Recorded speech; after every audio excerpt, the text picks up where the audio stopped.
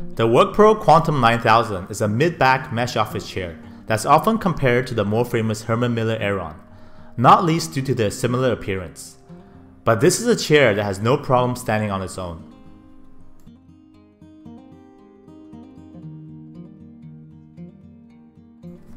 I spent 30 days using the Quantum 9000 and overall came away very impressed.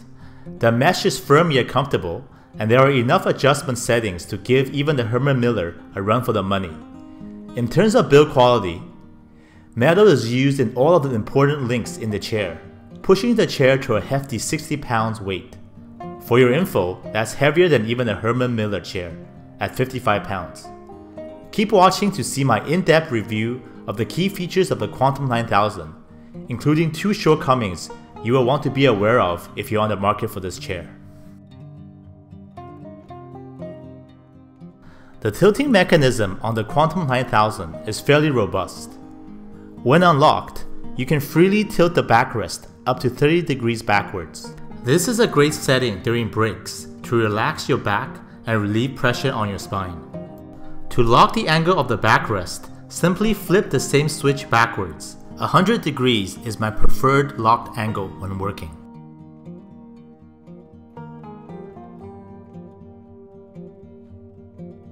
As you can see though, once the backrest is locked, you can no longer tilt all the way back to the maximum 130 degrees. This is my one complaint with the tilting mechanism on the Quantum 9000. Fortunately, the backrest does still tilt back slightly at the lock position, so it's not completely stiff.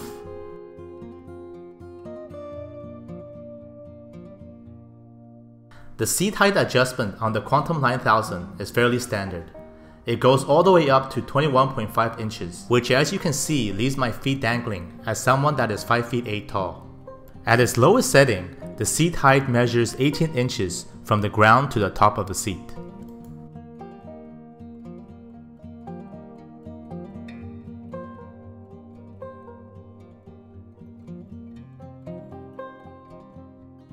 The seat depth on the Quantum 9000 is adjustable by toggling the second switch on the right side of the chair.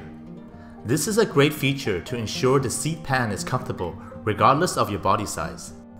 Once you unlock the switch, the seat depth can be increased all the way to 21 inches to fit larger people.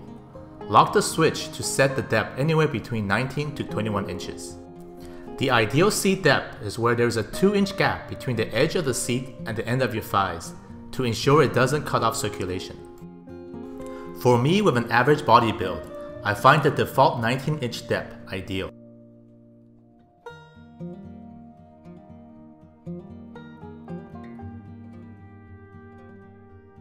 The armrests on the Quantum 9000 are 3D. Apart from moving up and down, they can also pivot inwards 30 degrees and slightly outwards. This helps support your arms when you're on your phone or keyboarding. One legitimate complaint is that the armrests pivot too easily, without much force. I appreciate the gel padding that spans the entire armrest. It's a little firm, but offers good cushioning.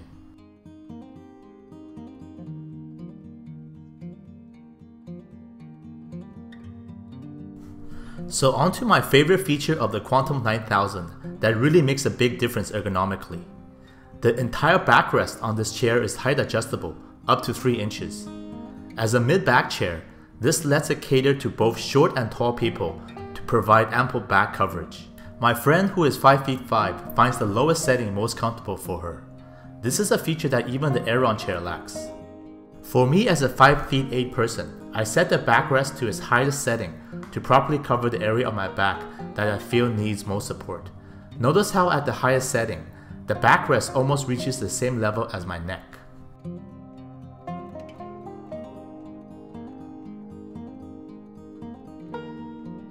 At the end of the day, the Workpro Quantum 9000 really surprised me, and pleasantly.